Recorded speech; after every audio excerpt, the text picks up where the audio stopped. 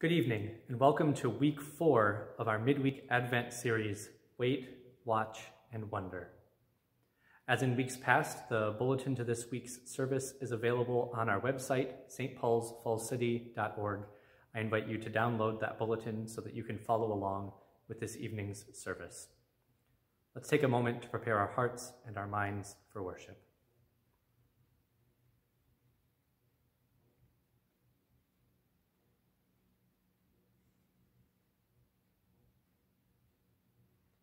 To the only wise God, through Jesus Christ, be glory forever and ever. We continue with the first of this evening's hymns, O Come, Emmanuel. O come, Emmanuel, and ransom captive Israel, that mourns in lonely exile here, until the Son of God appear. Rejoice, rejoice, Emmanuel shall come to you, O Israel. O come, O Key of David, come, and open wide our heavenly home. Make straight the way that leads on high, and close the path to misery. Rejoice, rejoice, Emmanuel shall come to you, O Israel. O come, O dayspring, come and cheer. O Son of Justice, now draw near. Disperse the gloomy clouds of night, and death's dark shadow put to flight.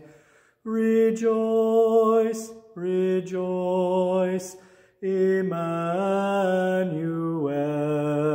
shall come to you, O Israel.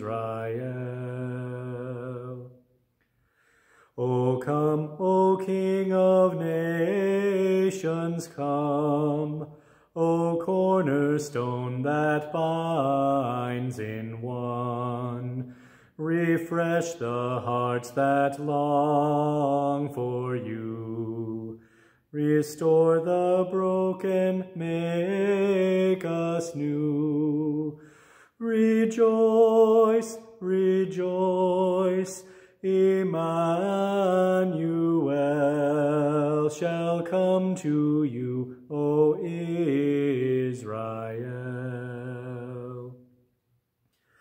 O come, Emmanuel, and ransom captive Israel, that mourns in lonely exile here, until the Son of God appear. Rejoice, rejoice, Emmanuel shall come to you, O Israel.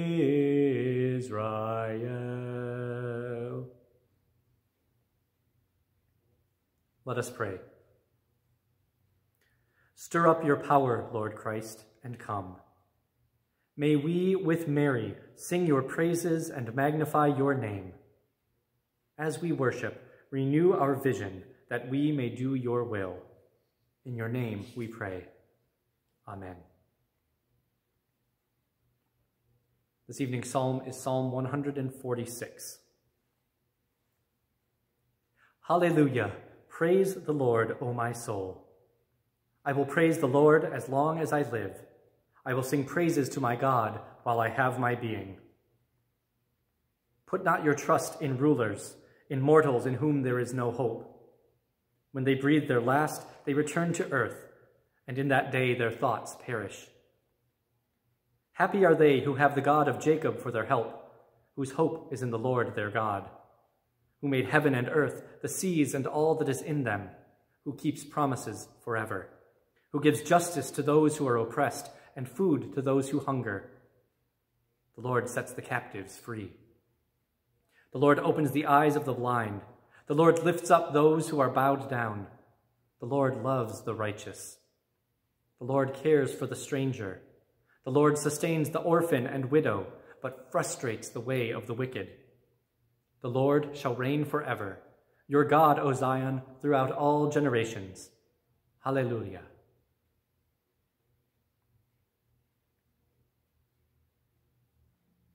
Let us pray. Blessed indeed are they who put their trust in you, O God, our sure rock and refuge. Guard us from giving to any other the allegiance that belongs only to you. Shine upon us with the brightness of your light, that we may love you with a pure heart and praise you forever. Through Jesus Christ, our Savior and Lord. Amen. This evening's scripture reading was appointed as the psalm for this past Sunday. It's Luke chapter 1, verses 26 through 55. We're going to read the whole passage once, and then for the slower reflective portion, I'm going to read just verses 46 through 55, and then we'll read the entire passage the third time. Luke chapter 1, verses 26 through 55. In the 6th month, the angel Gabriel was sent by God to a town in Galilee called Nazareth, to a virgin engaged to a man whose name was Joseph, of the house of David. The virgin's name was Mary. And he came to her and said, "Greetings, favored one, the Lord is with you." But she was much perplexed by his words and pondered what sort of greeting this might be. The angel said to her, "Do not be afraid, Mary, for you have found favor with God. And now you will conceive in your womb and bear a son, and you will name him Jesus. He will be great and will be called the Son of the Most High, and the Lord God will give to him the throne of his ancestor David. He will reign over the house of Jacob forever, and of his kingdom there will be no end." Mary said to the angel, "How can this be, since I am a virgin?" The angel said to her, "The Holy Spirit will come upon you, and the power of the Most High will overshadow you. Therefore, the child to be born will be holy. He will be called Son of God. And now your relative Elizabeth in her old age has also conceived a son, and this is the 6th month for her who was said to be barren. For nothing will be impossible with God." Then Mary said, "Here I am, the servant of the Lord. Let it be with me according to your word." Then the angel departed from her. In those days Mary set out and went with haste to a Judean town in the hill country, where she entered the house of Zechariah and greeted Elizabeth. When Elizabeth heard Mary's greeting, the child leaped in her womb. And Elizabeth was filled with the Holy Spirit and exclaimed with a loud cry, "Blessed are you among women, and blessed is the fruit of your womb.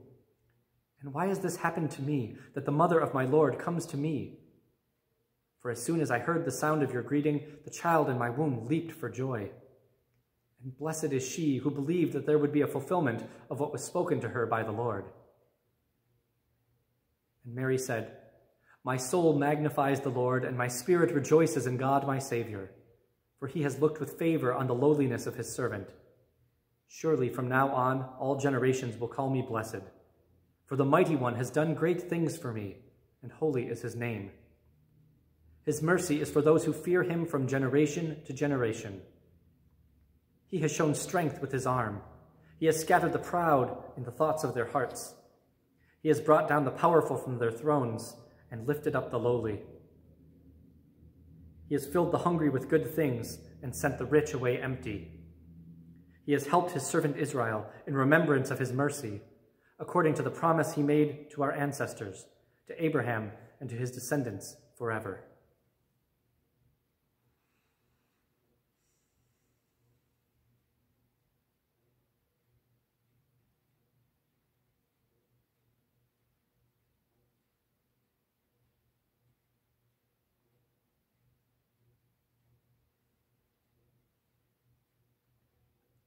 And Mary said, "My soul magnifies the Lord, and my spirit rejoices in God my Savior. For he has looked with favor on the lowliness of his servant. Surely from now on all generations will call me blessed. For the Mighty One has done great things for me, and holy is his name. His mercy is for those who fear him from generation to generation. He has shown strength with his arm. He has scattered the proud in the thoughts of their hearts. He has brought down the powerful from their thrones and lifted up the lowly. He has filled the hungry with good things and sent the rich away empty. He has helped his servant Israel in remembrance of his mercy, according to the promise he made to our ancestors, to Abraham and to his descendants forever."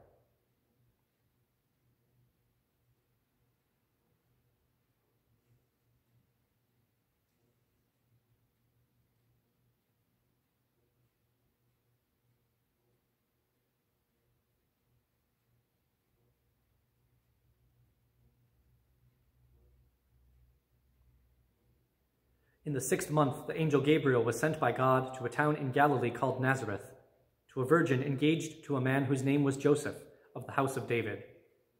The virgin's name was Mary.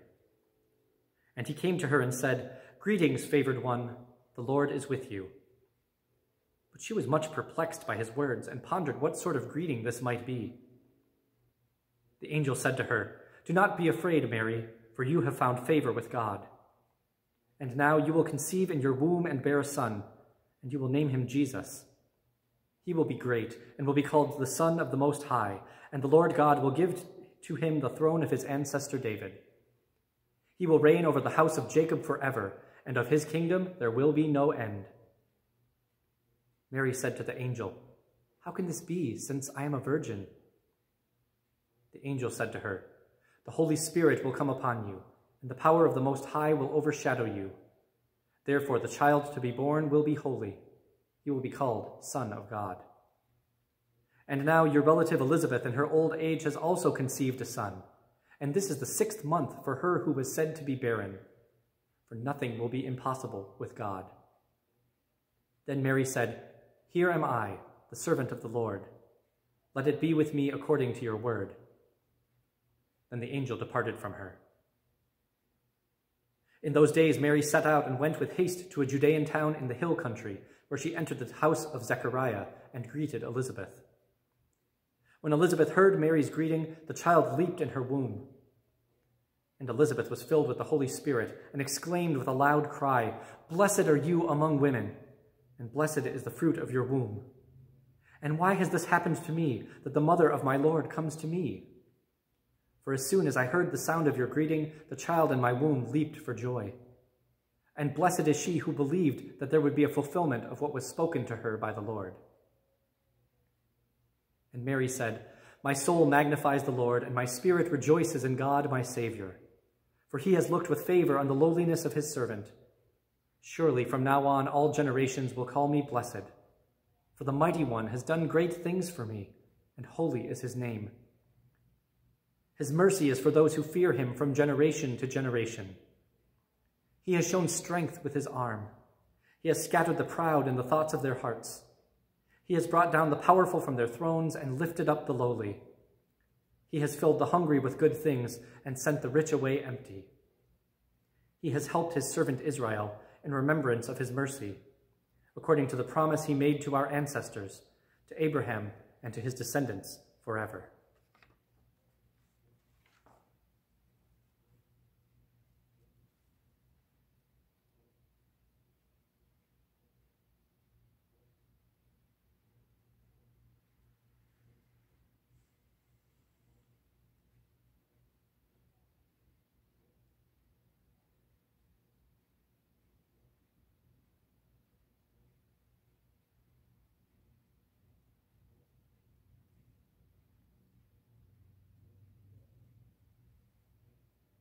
What word, image, or phrase stands out for you in this reading?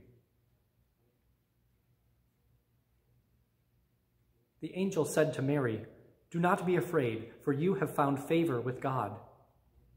Where might you leave fear behind? How does worship of God give you clarity of vision? How will you magnify the Lord today? And where has God lifted up the lowly, filled the hungry, and helped with mercy? Our next hymn is a paraphrase of Mary's song, "My soul proclaims your greatness, Lord." My soul proclaims your greatness, Lord. I sing my Savior's praise. You looked upon my lowliness, and I am full of grace. Now every land and every age this blessing shall proclaim. Great wonders you have done for me, and holy is your name. To all who live in holy fear, your mercy ever flows. With mighty arm you dash the proud, their scheming hearts expose. The ruthless you have cast aside, the lowly throned instead. The hungry filled with all good things, the rich sent off unfed. To Israel, your servant blessed, your help is ever sure. The promise to our parents made, their children will secure. Sing glory to the Holy One, give honor to the Word, and praise the power of the Most High, one God by all adored. We continue with the prayers. In peace, let us pray to the Lord. Lord, have mercy. For the peace from above and for our salvation, let us pray to the Lord. Lord, have mercy. For the peace of the whole world, for the well-being of the Church of God, and for the unity of all, let us pray to the Lord. Lord, have mercy. For these holy houses, and for all who offer in them their worship and praise, let us pray to the Lord. Lord, have mercy. For the health of the creation, for abundant harvests that all may share, and for peaceful times, let us pray to the Lord. Lord, have mercy. For public servants, the government, and those who protect us, for those who work to bring peace, justice, healing, and protection in this and every place, let us pray to the Lord. Lord, have mercy. For those who travel, for those who are sick and suffering, and for those who are in captivity, let us pray to the Lord. Lord, have mercy. For deliverance in the time of affliction, wrath, danger, and need, let us pray to the Lord. Lord, have mercy. For Elizabeth and Brian, our bishops, and for all servants of the Church, for this community of saints, and for all people who await from the Lord great and abundant mercy, let us pray to the Lord. Lord, have mercy. Help, save, comfort, and defend us, gracious Lord. Giving thanks for all who have gone before us and are at rest, rejoicing in the communion of the Apostle Paul and all the saints, we commend ourselves, one another, and our whole life to you, through Christ our Lord. To you, O Lord. Guide us waking, O Lord, and guard us sleeping, that awake we may watch with Christ, and asleep we may rest in peace. Amen. Let us pray together in the words that Jesus taught us. Our Father, who art in heaven, hallowed be thy name. Thy kingdom come, thy will be done, on earth as it is in heaven. Give us this day our daily bread, and forgive us our trespasses, as we forgive those who trespass against us. And lead us not into temptation, but deliver us from evil. For thine is the kingdom, and the power, and the glory, forever and ever. Amen. Even as we wait, watch, and wonder, God is with us. The peace of Christ be with you always. Amen.